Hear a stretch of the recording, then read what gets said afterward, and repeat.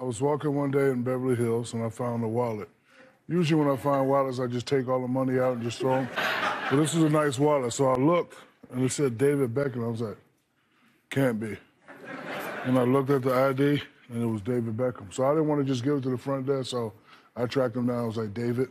Well, no, first I played a joke. I was like, I have your wallet. I have your wallet. It's going to cost you $1 million to get it back. But he knew it was me. Yeah. Shaq, stop playing. I was like, Dave, I found your wallet. Yeah. And he came and picked it up.